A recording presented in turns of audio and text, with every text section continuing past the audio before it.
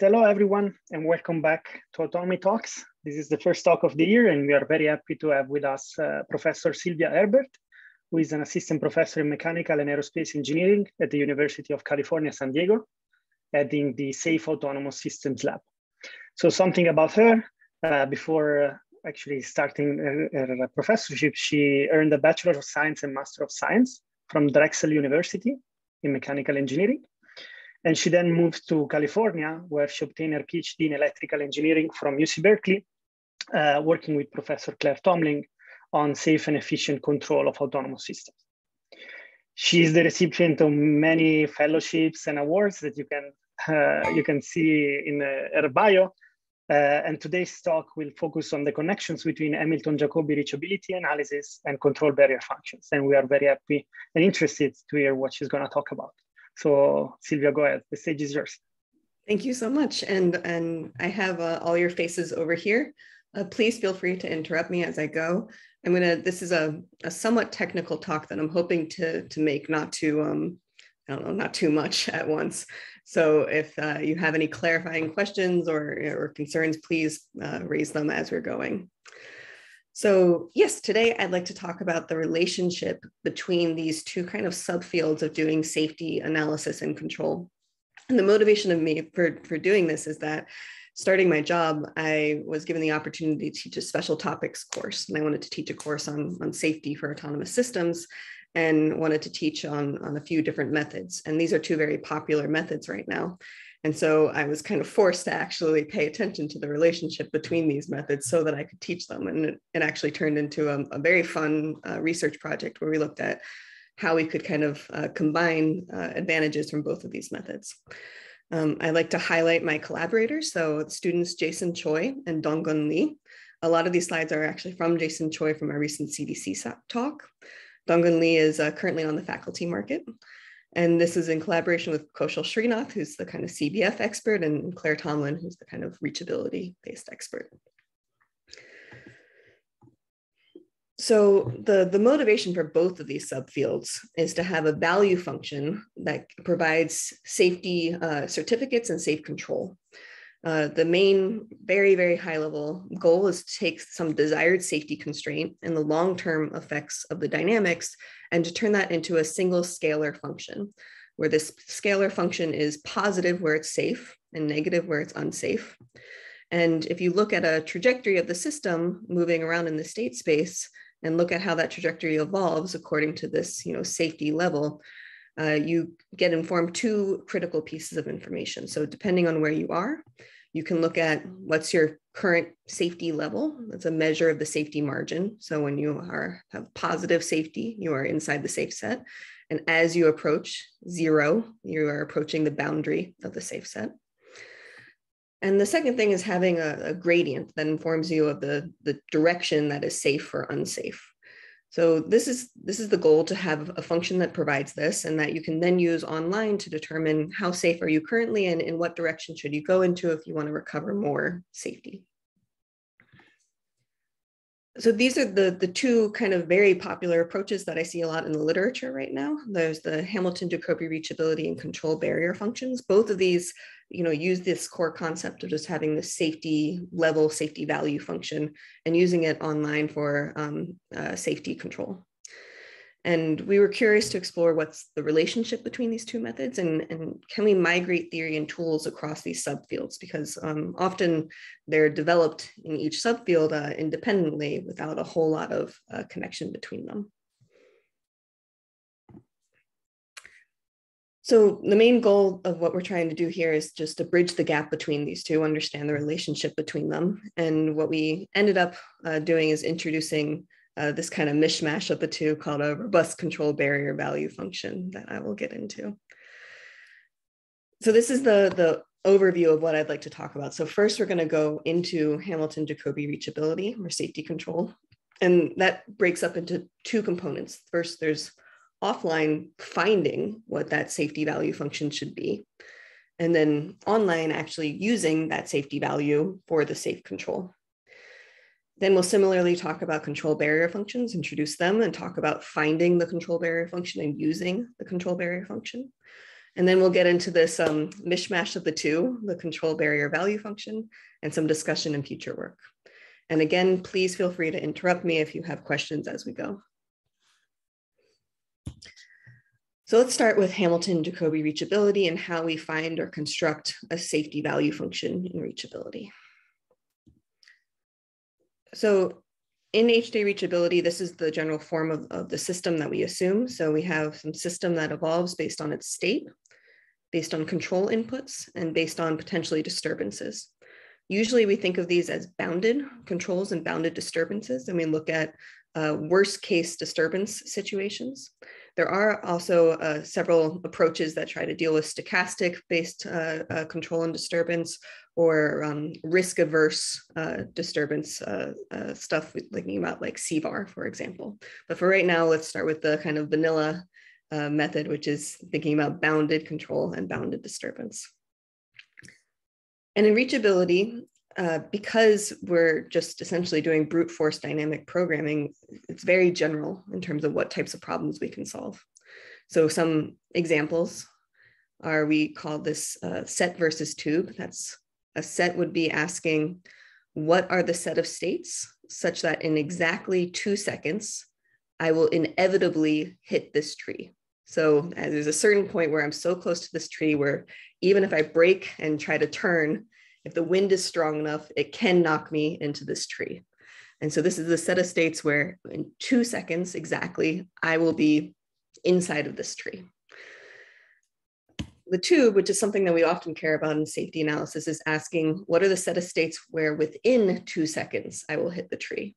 So not only where I will hit the tree at exactly 2 seconds, but sometime within which. So you see that it also encompasses the tree itself. If you start in collision, that counts as being in collision within the time frame. We also have avoid versus reach. Both of these I was talking about as avoid cases where the control is trying to maintain higher safety levels and the disturbance is trying to do the opposite. So in both of these cases, that's the situation. But you can also just flip the max and min, where now the control is trying to reach that set and the disturbance is doing the opposite. So let's say the set of states from which I'm guaranteed to reach my house within 2 seconds or at 2 seconds, depending on your set or tube.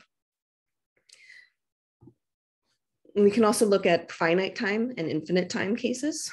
So in finite time, all these situations that I was showing before are finite time, asking within 2 seconds or at 2 seconds, what will be the situation.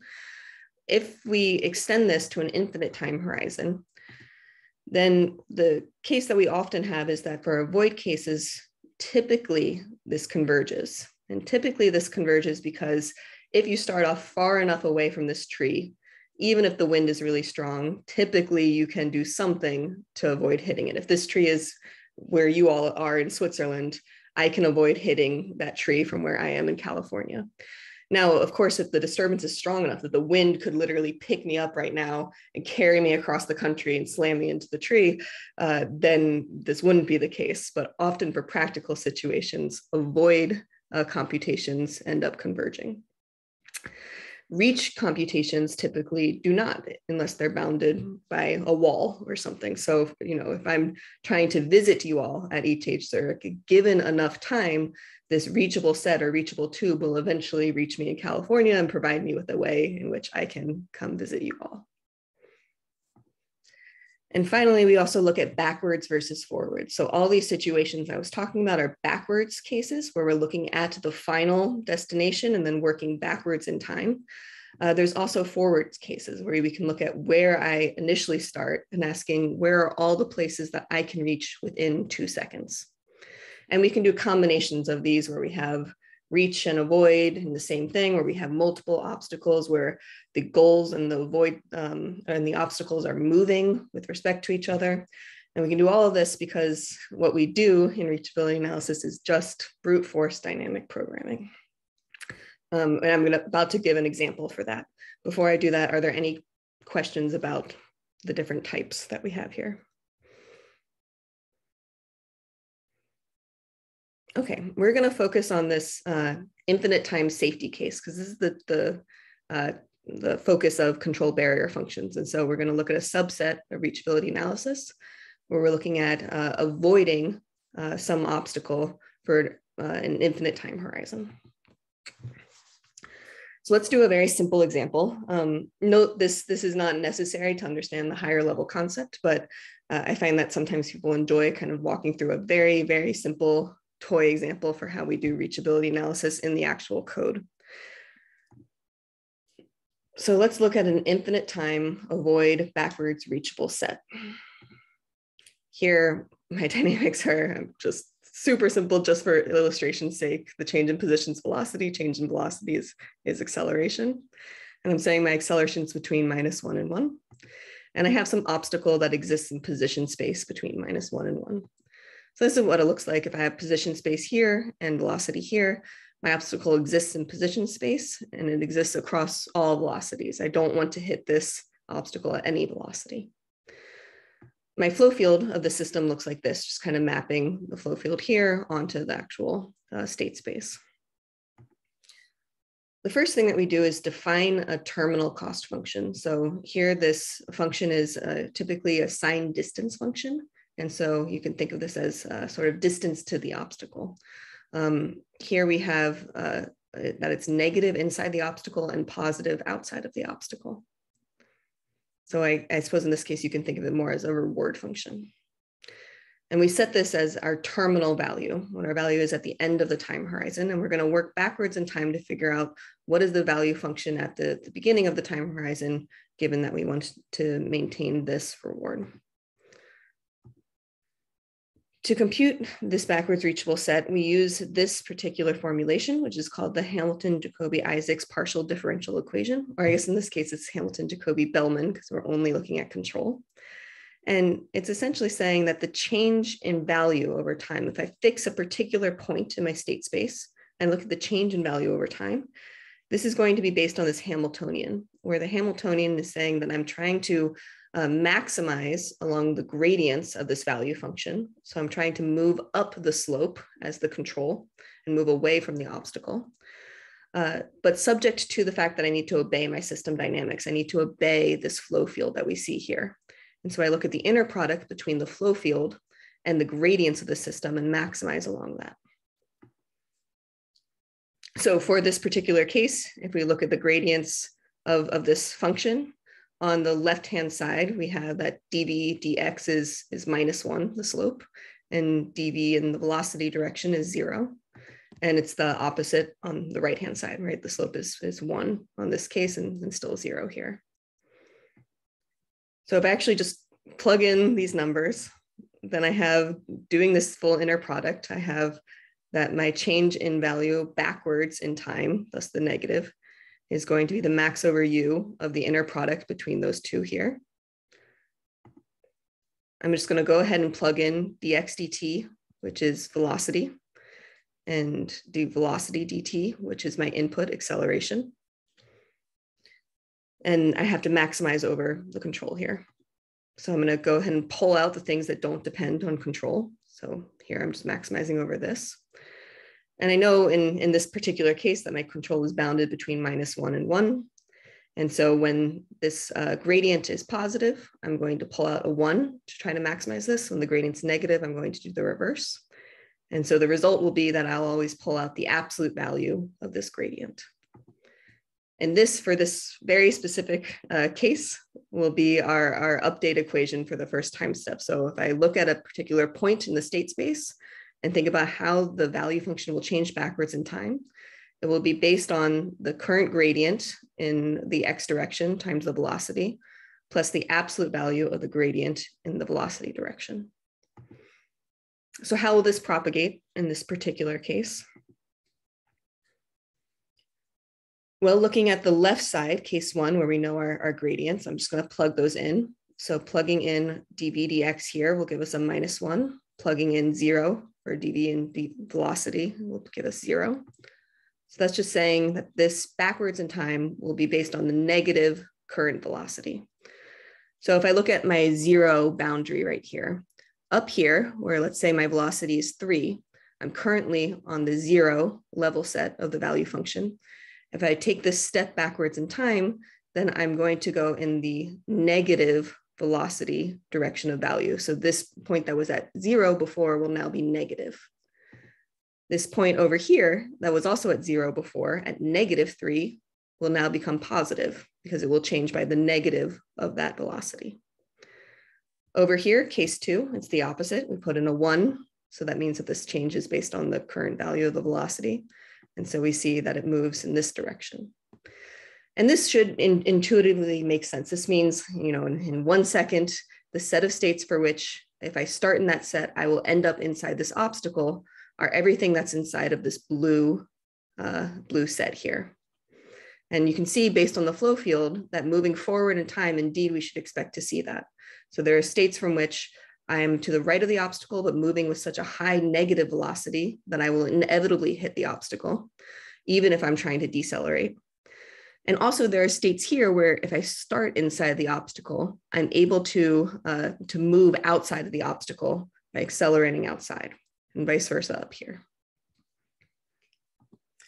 So if I go ahead and propagate this through for an infinite time horizon, this is what I end up seeing.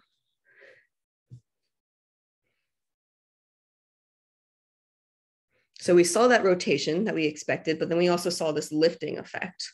And so thinking for a second about what's happening there, as it's rotating, again, this is saying the set of states that I will start in such that within exactly 0.85 seconds, I will be inside of the obstacle. And as I rotate, the gradients in the x direction get weaker. You see that as we rotate, eventually all the gradients will be in the velocity direction. And so these get stronger.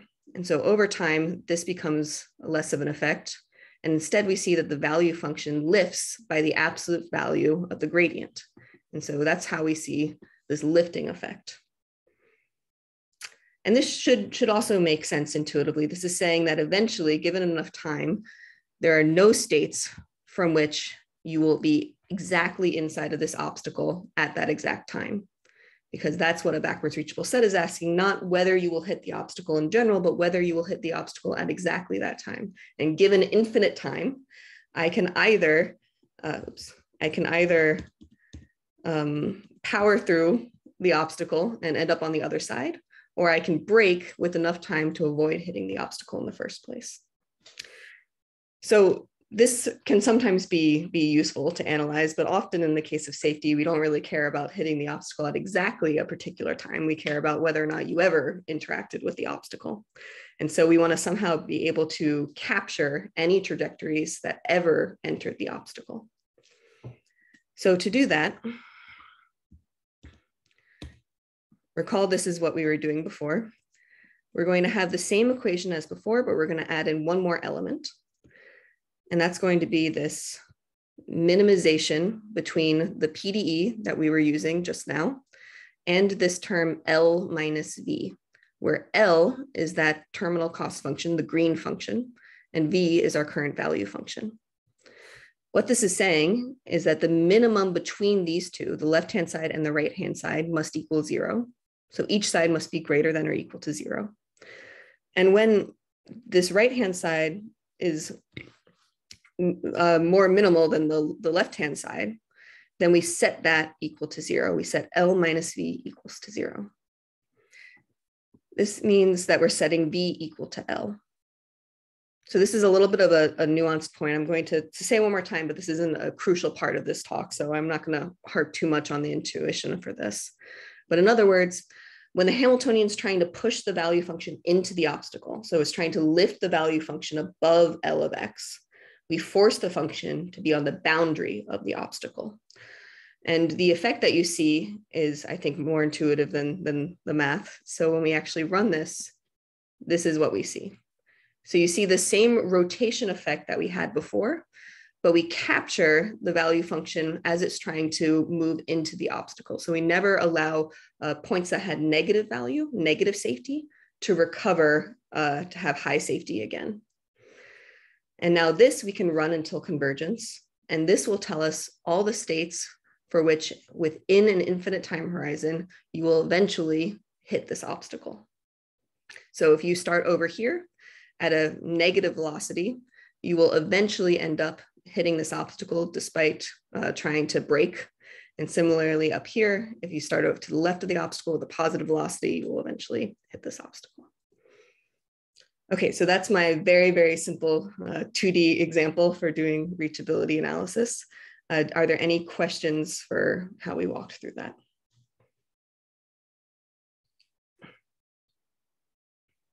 Okay, and so we did this in position and velocity, but this can be defined in the entire state space of the system. And you know, the too long didn't read version of this is that we've encoded the safety constraint into the construction of this safety value function, and then applied dynamic programming to it in order to recover the value function. So we took this, what we call this Hamilton-Jacobi variational inequality.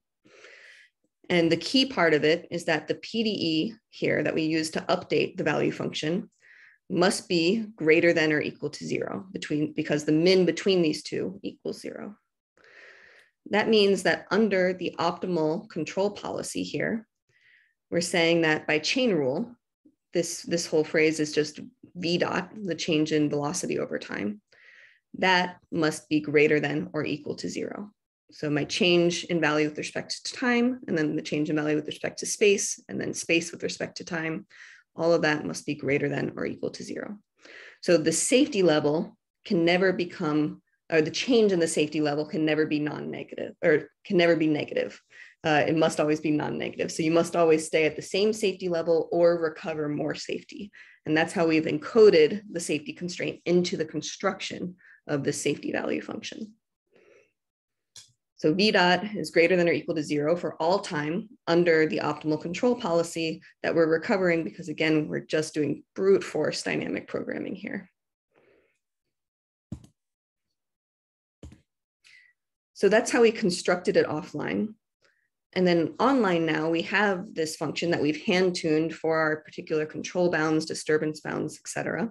And we use it online for safe control. Now, one caveat here, I'm saying that I'm applying this control in such a way that my safety level must always stay the same or become greater. And this can be kind of absurdly conservative. So here's a setup that I have here, where I have a goal, I have an obstacle, and I have an initial condition. Here I'm showing what the value function looks like over that obstacle, where when the value function is positive, that corresponds to a positive safety. And when the value function is negative, that corresponds to initial states from which I could hit the obstacle. And here I'm showing that 0 boundary, the 0 level set. So if I were to start inside of this, I may end up hitting this obstacle. It has this particular shape because in this case, I'm looking at a 3D Dubin's car. So I have my X position, I have my Y position, and then I have my orientation. And right now I'm plotting the orientation for this point, which is pointed to the right. So if I started right here, pointed to the right towards the obstacle, I could hit the obstacle before I could turn away. And if I start outside of this set, then I should be able to move around the obstacle and reach my goal. However, if I just look at the gradients of this function and apply my safe control directly based on the gradients to always run away to higher and higher values of safety, then that means that we care nothing about performance. And instead, we never allow ourselves to get close to the safety boundary, an S, unless it's inevitable. And you end up seeing an effect like this, where we just try to run away from the obstacle and go as far away as possible. And so this is the control signal over time. This is the trajectory over time. And you see that as we move, you know, we're not even considering the performance control. So clearly it doesn't make sense to apply the safety control at all times. Instead, in reachability analysis, we typically apply the safety controller only when necessary. And so in the extreme, you do something called a least restrictive control law, which is saying, switch to the safety controller only when you're too close to the boundary of the safe set. So looking at that, I'm going to go ahead and run this again, but now I'm only going to switch from the performance control to the safe control when I hit this boundary. And so you see that we actually are able to reach the goal in this case.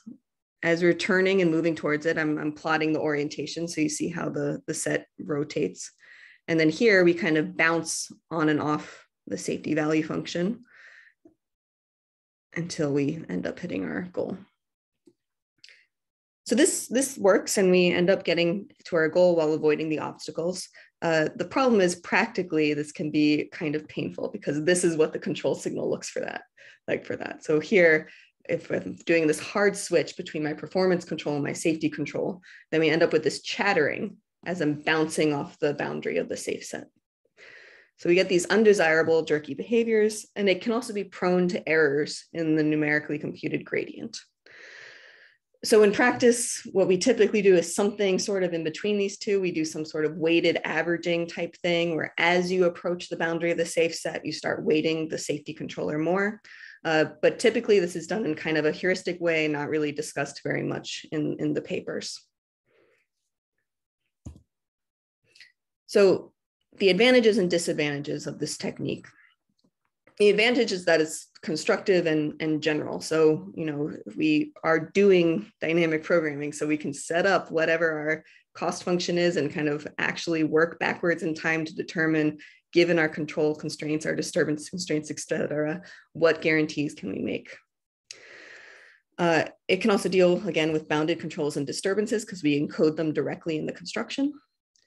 And there's many flavors beyond infinite time safety. So we talked about reach avoid. We can handle moving goals and obstacles as long as you know exactly how they will move ahead of time when you're doing your dynamic programming. And and we also can recover the maximal safe set. So here's just a little example I pulled together here where I have a goal and then I actually have a moving obstacle. And we can encode these together into one value function where as the obstacle is moving, it slices through my value function. And the result that we end up with is something called a reach avoid set. So the set of states for which I'm guaranteed to reach my goal while avoiding this moving obstacle during the entire time. The requirement is that I needed to know how that obstacle was going to move. I could have a bunch of different obstacles. I could have my goal moving around everywhere. It would all be the same in terms of computation cost. But again, I would need to know ahead of time exactly how all that was going to go down. So the disadvantages. This online deployment of the value function is not too straightforward. In one extreme, we have that it's just conservative. In the other extreme, we have that it's jerky. And so we do some sort of weighting of the two usually.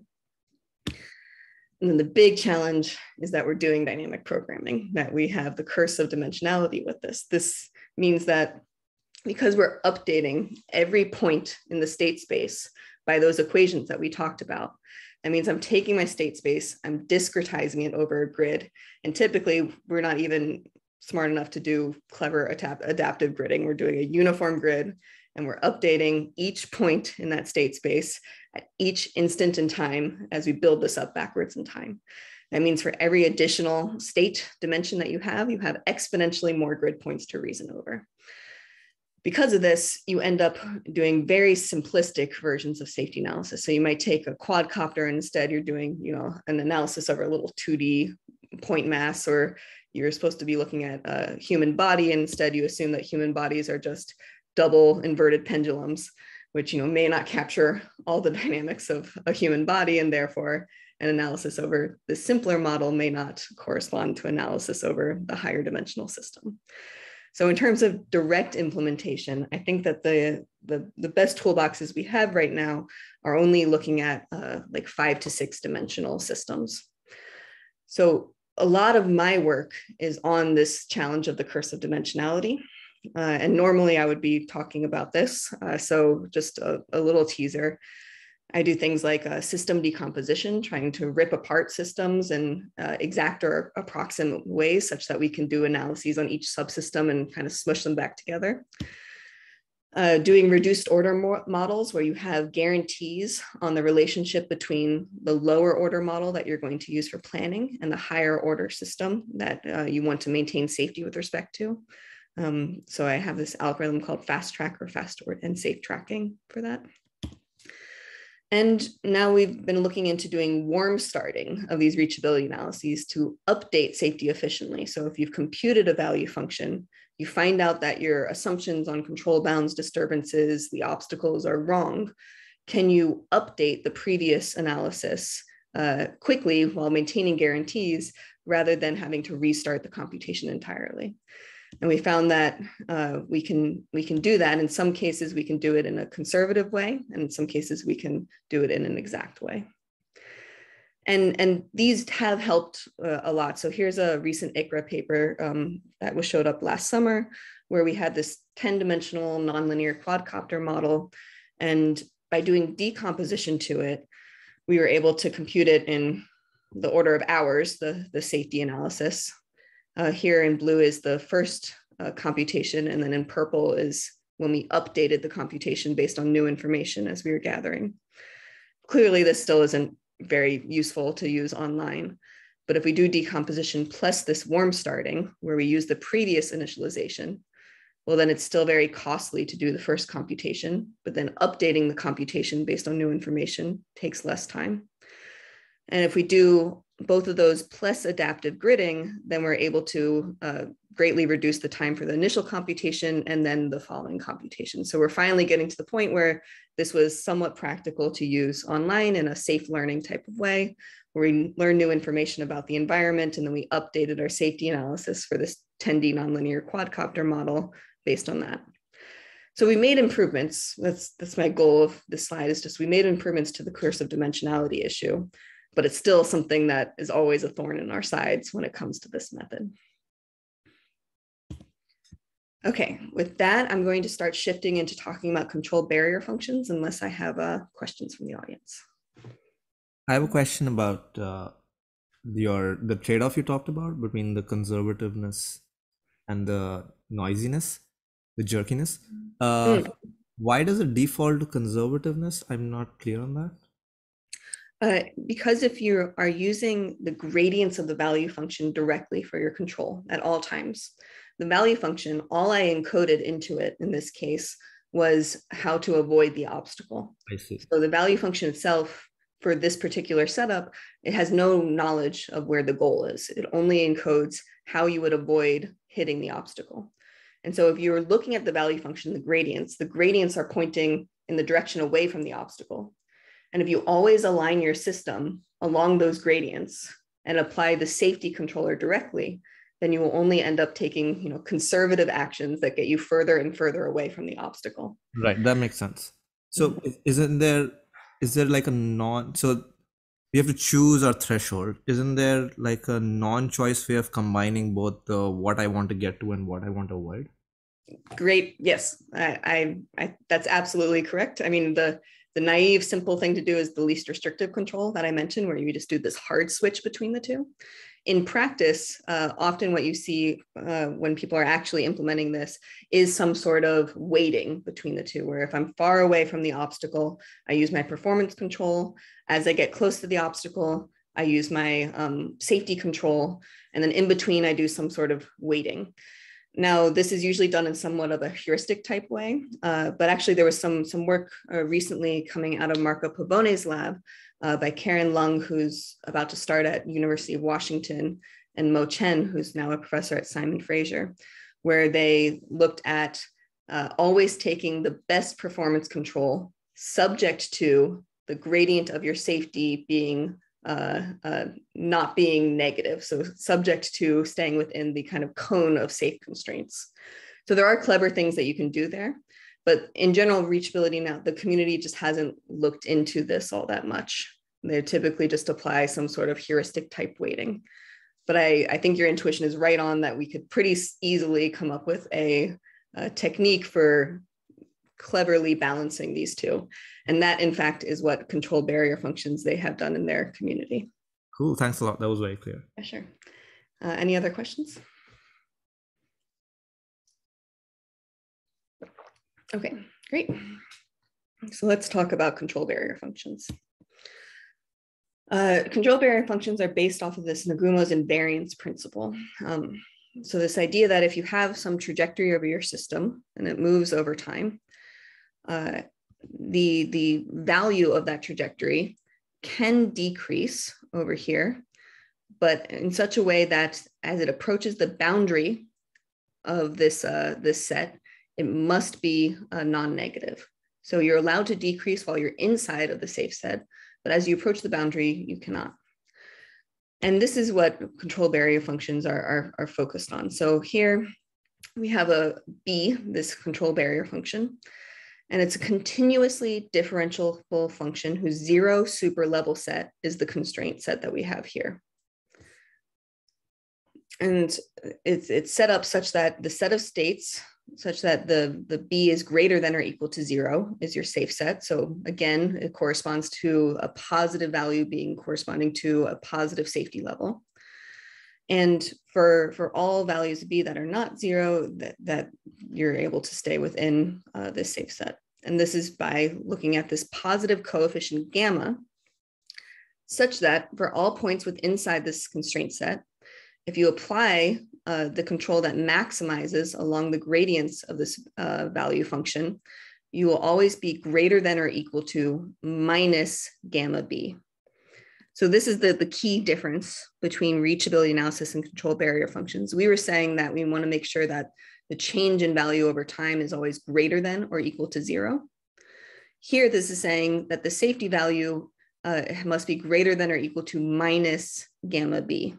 And we'll talk about what that means and why it's significant in a second. So if these two things are satisfied, if it's greater than or equal to 0 when it's inside of the system, if it's continuously differentiable, and if we're able to maintain this guarantee, then B is a control barrier function. And any Lipschitz continuous control law that satisfies the above constraint will render the set C safe, i.e. control invariant. So what this is saying, this constraint here, is that if you start off at a high level of safety, at some positive level of safety, you can actually decrease your level of safety over time, as long as it is lower bounded by this minus gamma B. So when B is very positive, then you can actually decrease your safety by quite a bit by this negative number.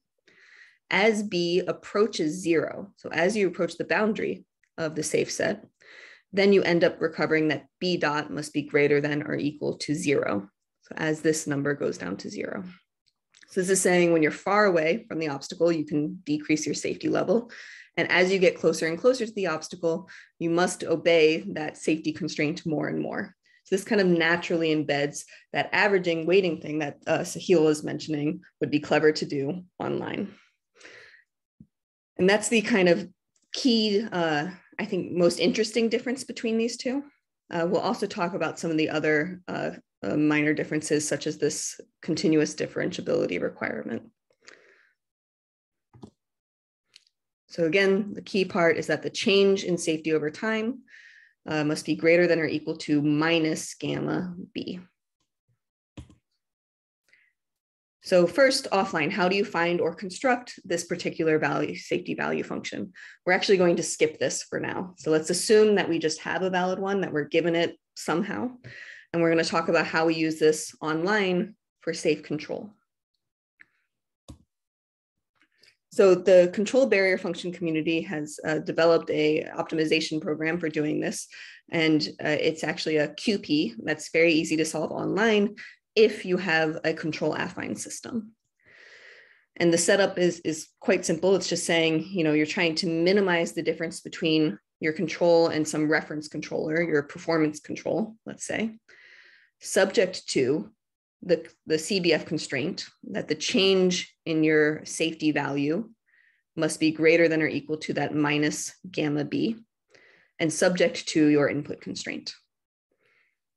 So this means that your objective is just to follow the optimal control for the performance controller or whatever performance controller you have, but you're required to satisfy this constraint that says, as you get closer and closer to the boundary of the safe set, and as this B becomes less and less positive, you need to enforce that you start moving in the direction of safer movement.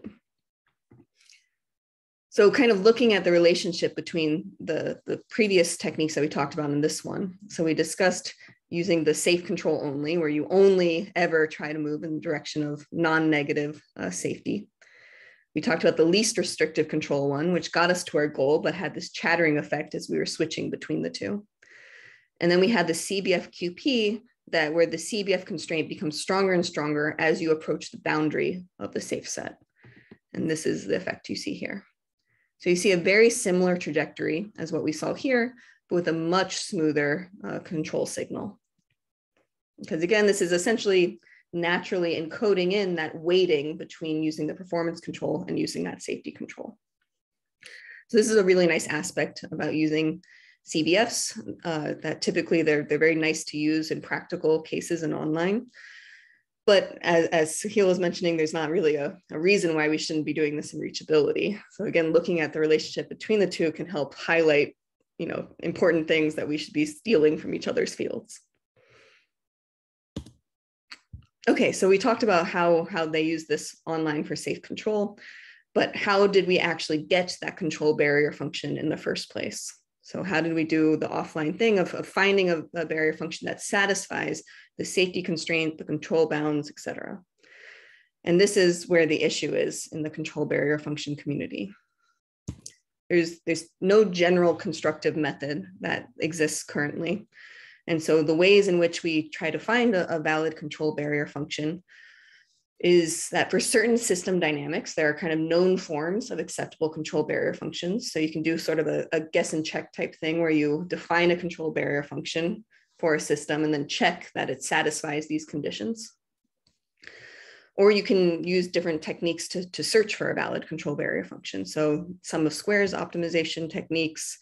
There's a lot of work right now doing neural network-based function approximation where you sample a bunch of points, fit a function to it, and then check to see if that function satisfies along a bunch of sample points, usually sampling around the boundary of the safe area, and then finding counterexamples and then using that to, again, train your system. Or doing the hand-tuned guess and check. So often, if you find just a, fairly conservative, smooth-looking function, then it may work just naturally by checking it. Or sometimes people will just use one and assume that it'll work pretty well without actually having any formal guarantees on them. So the advantages of control barrier functions is really in the online controller. It really nicely trades off between the performance and the safety controller. One other kind of nuanced advantage is that it's not trying to find the maximal safe set. It's not trying to find the best function that represents the biggest safe set. Often they use simpler functions that are more conservative, but also perhaps more intuitive and easy to use. So for example, maybe just define just in position space instead of position and velocity, or for some higher dimensional system just defined in a subspace of this. As kind of a cartoon example of what I mean, if we have position and velocity and we need to stay inside this constraint set, let's say that using reachability, we recover this shape as the set of states that I must start in such that I won't exit this constraint set. And so we have this value function that's defined in 2D. It has these like weird kink points. And in general, you need to be thinking in both position and velocity when you're looking at your control. If instead I just define my value function position space and recovered a subset of this that said, if I stay inside this orange set, I can stay safe, then you could just define your control barrier function in 1D that's just in position and have this just kind of nice, simple, smooth curve that you're using for your safety control. And so often practically, control barrier functions can be easier to think about and simpler to use and define because you're guessing functions like this and then checking to make sure that they satisfy your safety constraints. They may, again, be more conservative and recover less of the space, but it may be easier to work with practically. The disadvantages is that there's no general constructive method. So again, there's a lot of challenge in finding a control barrier function that satisfies these. And especially when you add in things like control bounds and disturbance bounds, having to find a function that satisfies all of these possible things can be very challenging. And so often you have a function that online, when you're using this QP, may not be guaranteed to be feasible everywhere. You typically recover a subset of the maximal safe set. And this is because of two key reasons. One is that you're not doing dynamic programming. So, this guess and check type of method looks only for valid control barrier functions, not necessarily the best one. And the second thing is this requirement from the community that the function is differentiable everywhere. So here, this function that I had these kind of key kinky points of non-differentiability potentially. And the reachability community is actually fine with points of non-differentiability. So intuitively, if you think about being in that bike that I was showing and going straight at that tree, there's this bifurcation that happens where on one side, it's better to turn left around the tree, and on the other side, it's better to turn right around the tree. And so you end up with this kink in the value function. Practically, you typically take either or if they're equally likely. And also practically, you're typically not exactly on that boundary where the optimal control is technically undefined. And so we use viscosity solutions and sub and super gradients in order to get around this with reachability. In the control barrier function community, they aren't interested in viscosity solutions as of right now, and so require that the function itself is continuously differentiable. This means that the control policy must be Lipschitz continuous across the state space. So you can't ever have a point at which on one side you would turn left and on the other side you would turn right. Instead, you're doing things like always turning right around obstacles. Or shifting how you would turn in a smooth way rather than having these points of non-differentiability. And because of that requirement, you can't recover as much of the safe space. And that was a very nuanced point. If it didn't make sense, don't worry about it. And then it's typically hard to encode these control bounds and disturbance bounds and et cetera. So that's kind of the pros and cons of using control barrier functions. Are there any questions about this?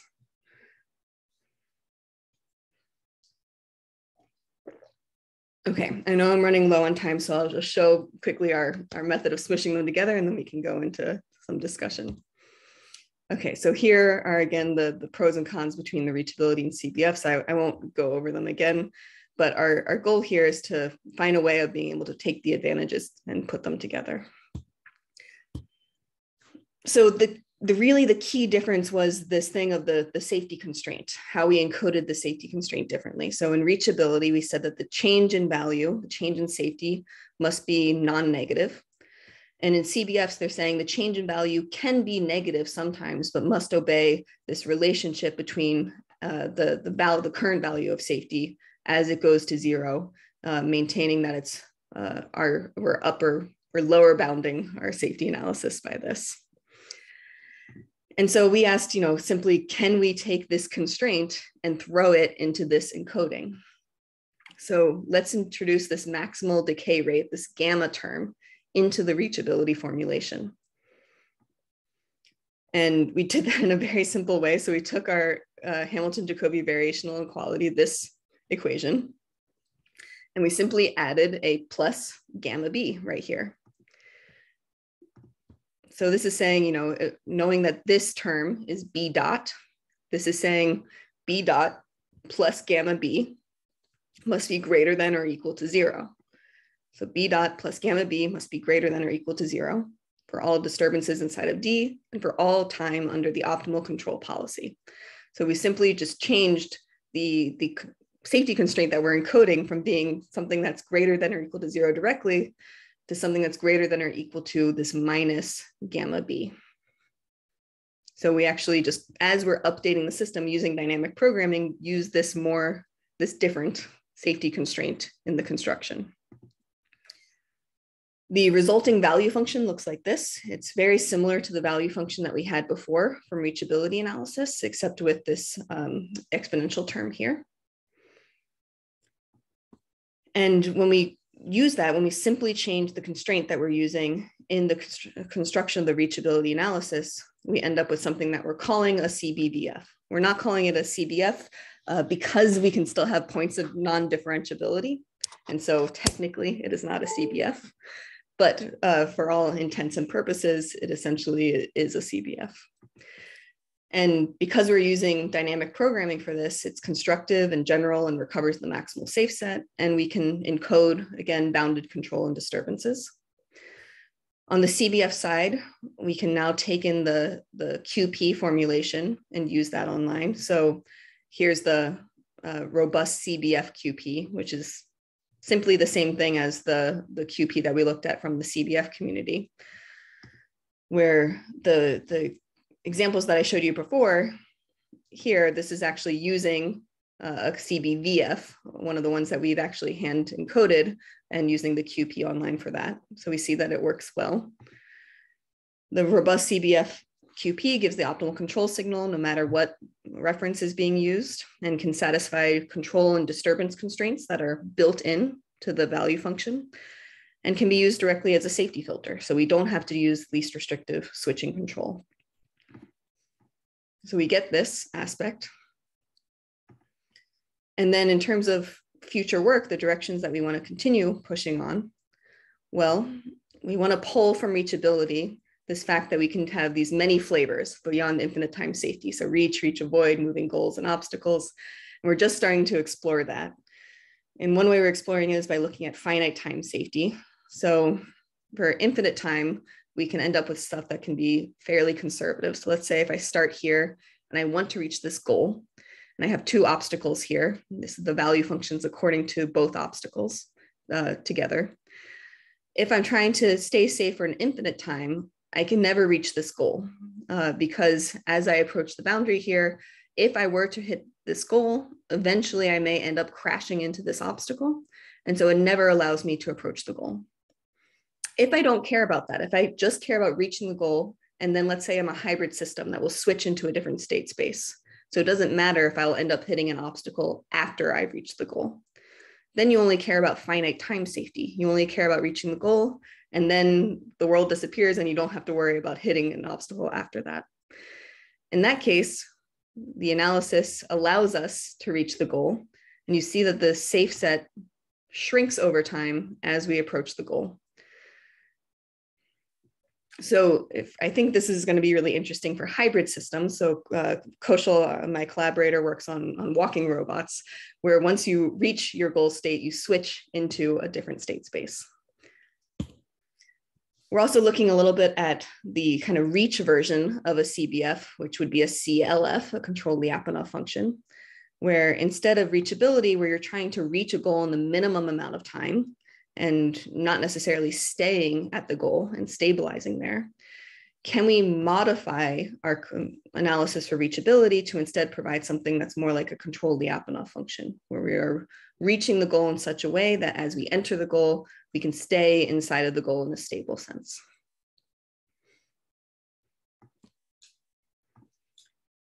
And then the other thing that we're trying to look at is by taking inspiration from the CBF community that use these kind of simpler, more easy to use techniques for coming up with functions that are not necessarily the best functions, but are easier to use and easier to find. Can we help try to reduce the issues of cursive dimensionality? And so here we're interested in looking at safe learning with control barrier functions to take advantage of tools for approximating high dimensional safety functions from the CBF community, and to take advantage of the tools I was mentioning for dealing with the cursive dimensionality from the reachability community and combining them together. So looking at, taking some initial knowledge and assumptions, initializing some high dimensional approximation from CBFs, apply reachability tools selectively to update this to something more rigorous, get more information online, and update and repeat. I'm also having a collaboration with Professor Sean Gao in computer science, where we're doing a similar thing of trying to generalize control barrier functions for multi-agent interactions. Since we're low on time, I won't go into that for right now. But okay, so that's our introduction of the CBVF and our analysis of the reachability in CBF. And I would like to thank again my collaborators for this particular project, as well as the students and collaborators who are working on these kind of next step approaches. Please let me know if you have questions, ideas, complaints, etc. My email is very simple. It's Sherbert, sherbert@ucsd.edu. And with that, I will finish. Thank you so much. Thank you, Sylvia, for the talk. Let's open the stage for questions. Is there any question from the audience? Thank you, Sylvia, very much. Sorry, I was late at the beginning of your talk. I have the kids at home. The school is closed now. So anyway, yeah, it's very, very interesting. And clearly, I'm familiar with a lot of this work. Now, one thing that I wonder if you've ever thought about is, so we're talking about barrier functions, right? So barrier functions in this context really are meant to keep the system within some safe set, right? Now, what if something happens and the system finds itself outside of that safe set? What happens? Or better off, blue screen of death, and just say your prayers and that's it, or do something else. So this is actually something that I really love about the CBF community is that I think it's Aaron Ames who has a paper showing that when you are outside of the safe set, the CBF acts as a CLF. So if you apply the same exact constraints and you're outside of the safe set, you can just think of it as like flipping this upside down, essentially. And now this gamma, this maximum decay rate, becomes the lambda that you see in CLFs. And so CBFs actually have this nice property where when you're in the unsafe set, you have this, depending on the structure of the system, you have this stabilization that happens as it brings it back into the safety set. If the CBF is a valid one that is actually defined over the whole state space. And so in general, I think that that's an interesting aspect of the CBF community that we don't really look at in reachability. We haven't really thought very much about safe recovery once you've entered an unsafe area. And so I'm interested in seeing, first off, do we naturally have that effect in these reachability-based value functions? I don't think we've even analyzed that yet. And second off, if not, can we figure out how to take the concepts and the theory from the CBF community and use that in reachability analysis so that one value function not only encodes how to stay inside the safe set, but also how to recover back into it when you're outside. So in your case, because I'm thinking of barrier functions in optimization, typically they're not even defined outside the physical set, right? I see. These are functions that go to infinity, right? So you're thinking of controlled barrier function as something that doesn't necessarily, so it could be defined outside of the safe set. Right, yes, and you're right. I guess the original barrier functions were zero barrier functions where there's zero outside. But if it continues to be defined in the negative value space, then you end up with a CLF effect outside. Okay, so in a sense, you're thinking of the safe set as some sort of a level set in something that looks like a control Lyapunov function, right? Yes, and the only difference would be how you treat the, when you're inside of the safe set, you're not necessarily trying to stabilize to a point that's as deep as possible in the safe set. You treat right. But when you're outside, you are trying to do that. And for me, it's a little bit of philosophical thing, right? So, because as you said, once you're inside the safe set, you don't really care about, as long as you're safe, just do your things. Yeah. But what you do care about is if you end up being unsafe for whatever reason, right? And maybe unsafe is not necessarily already dead, right? So there is something that you can do. So in a sense, wouldn't it be more interesting to work on, okay, I'm unsafe, what's the least worst thing that I can do, right? While staying outside of the safe set, right? Absolutely. And I think for example, recovery, right? Yes, I think that your intuition's right on in the direction that we need to be moving into, where we go beyond hard safety guarantees and look, maybe there are some hard safety guarantees where you do want to encode some things like that. But then within that, you have like softer safety issues where you need to learn how, when you, disobey these, how you can recover in a nice way. I think that we absolutely need to be considering both. And typically in the controls community, we kind of have this very finite, like either you've touched an obstacle and you're dead, or right. So you see, but this is okay. So a lot of this work started, by looking at that kind of question, right? Now I'm wondering, but then the reality is that when you set these safety constraints, you are very conservative, right? Because you wanted it, right? Mm-hmm. But then if you're very conservative, then there are some things that even if you violate that safety constraint, you're not really that unsafe, right? So you can still do things. So absolutely. I think this is kind of interesting, because so how to manage unsafety in a sense, so how to avoid, I always think of the, if you're running Windows, something unsafe happens, blue screen of death, you power cycle the computer and start again, right? Mm-hmm. On a car or an airplane, you cannot do that, right? So how do you manage potential unsafe conditions in a systematic way? Yeah, absolutely. And how you deal with potential failures, and even looking at changing how we define safety. So with an airplane, which all this is based off of originally thinking about, sure, you don't ever want to intersect with an obstacle. But I was watching a video analyzing how bees fly, and bees have very, very simple control policies, and they just bump off of blades of grass and things all the time and recover and keep moving.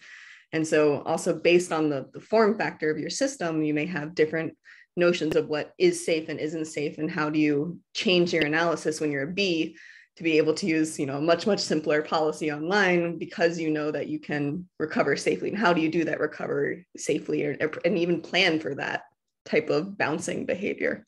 I think these are all really interesting questions. One of my students is looking into safety for surgical robots, and there it challenges all these typical definitions of safety, where now you are directly intersecting with an obstacle and trying to reason about what is safe when you're doing that. So it's very exciting and a fun direction to be moving in. I totally agree that this is where we need to be thinking.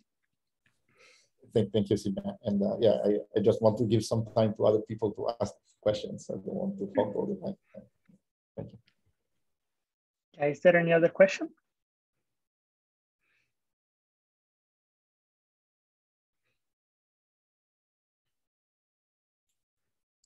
So maybe because you have to. Oh yeah, go ahead, Truls, right? Yes. Thank you for a great presentation. I had a question just on the slide where you compared the three different control policies. It looked like you had some kind of time to reach the goal there. Could you go back to that slide? Yeah, sure. On a couple of slides ago. Oops. Oh, sorry, 1 second. I was just wondering, because my intuition would be that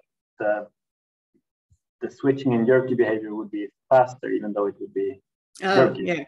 Yeah. But it looked like actually the CBF was. Actually, I don't remember which one. So yeah, let's find out together. Let's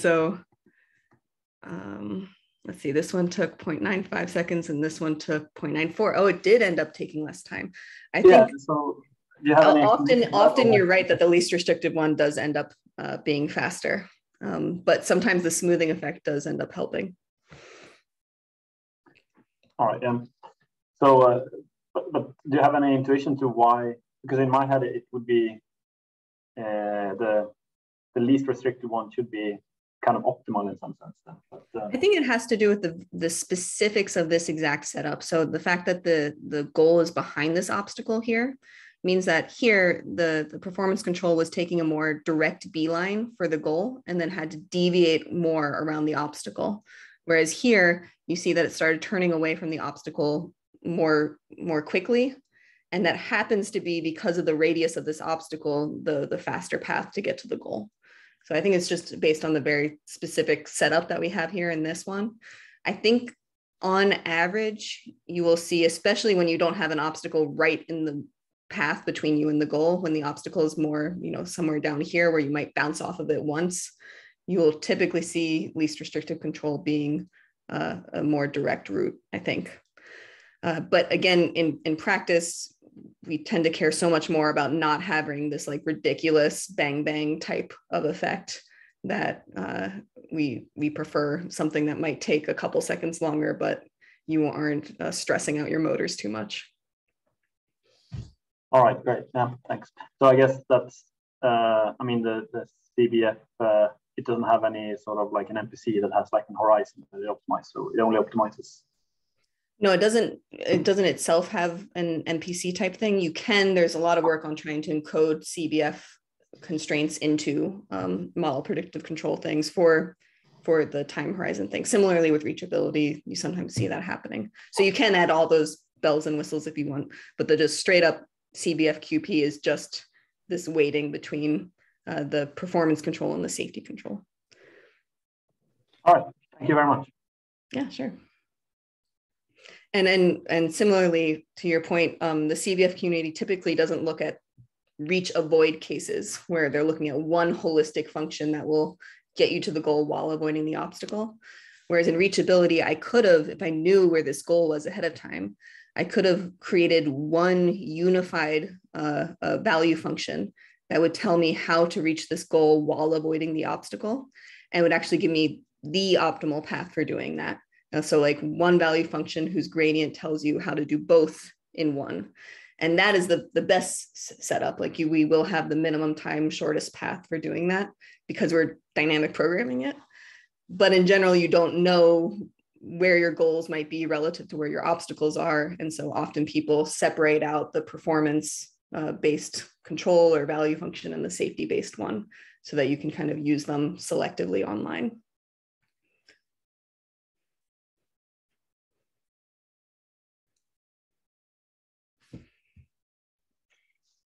Right. Oh. I think we're a bit over time, but there is a question. Oh, yeah, there is a question. Maybe we can, let's see, maybe we can get it in.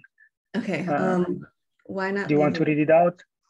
Yeah, okay. So way out of my depth here, but as you say, hard safety is rare. So why not leave the weighting open in the sense of open systems such that whatever outer system costs can be incorporated?